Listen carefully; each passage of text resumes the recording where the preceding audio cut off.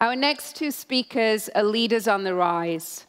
As members of our Community Leadership Corps here in Chicago, they have challenged themselves to build the change they want to see in their city.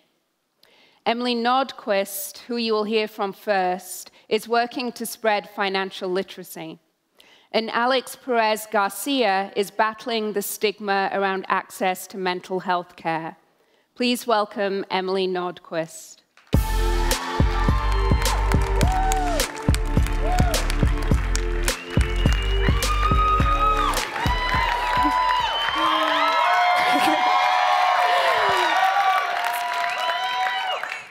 As I sit before a room of 20 young women, I begin to listen as they tell me their experiences with money.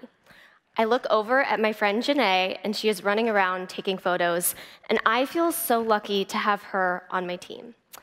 Janae is one of those women who doesn't sleep. She works full-time, and she's pursuing 2 master's degrees at night. When I ask her how she possibly finds the time to also support our project in creating spaces for young women to speak candidly about money, she tells me about her 18-year-old niece, Deja. Janae was able to go to college and therefore had access to real financial literacy resources. This is what has allowed her to find the ability to live independently and to explore new careers that are in alignment with her own values. She tells me that it is her personal mission to see to it that her 18-year-old niece will find that same type of freedom.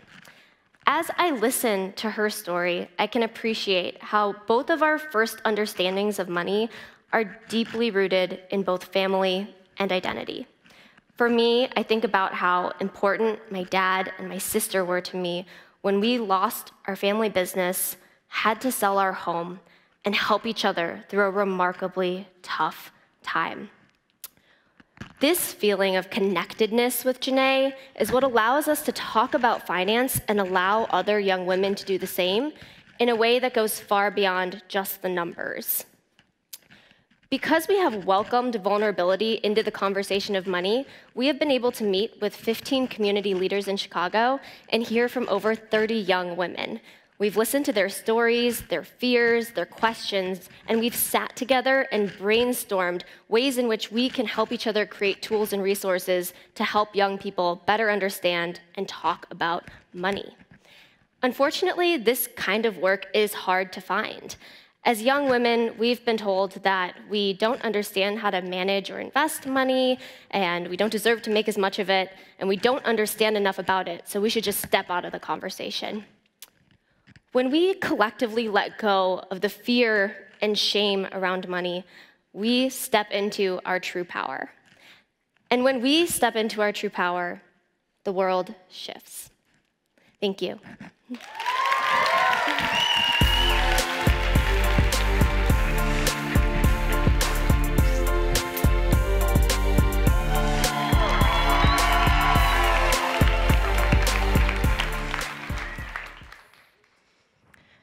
Austin, UChicago student, talented violinist, social justice advocate.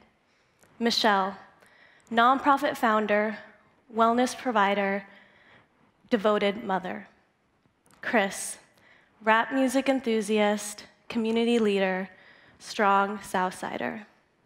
All these beautiful people have been impacted by mental health, yet mental health stigma is the #1 reason people of color choose not to seek support, sometimes taking up to 10 years. About a month ago, I launched the Beautiful You Project, a digital community around mental health fueled by voices of color. Since launching, we've had over 1,500 views and 1,400 minutes read on our blog, and counting.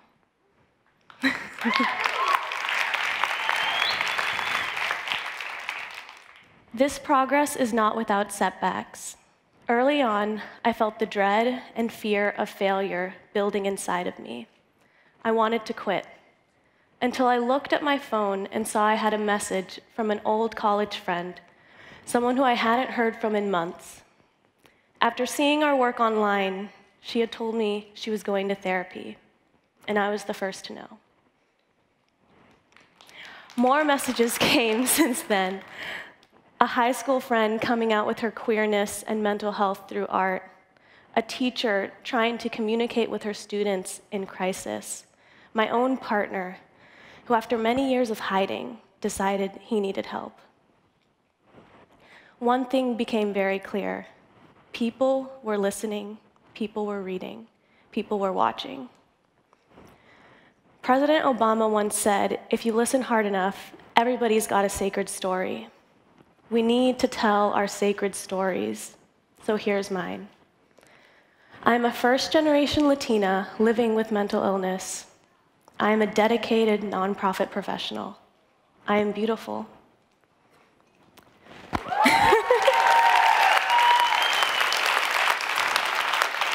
My father told me, "Hijita, your parents are fighters. We came alone, and when people tried to put us down, we did not flinch.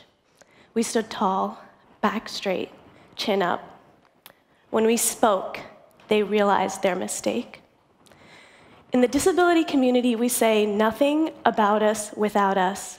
Nada sobre nosotros sin nosotros. Our stories matter, so keep sharing, keep writing, keep going.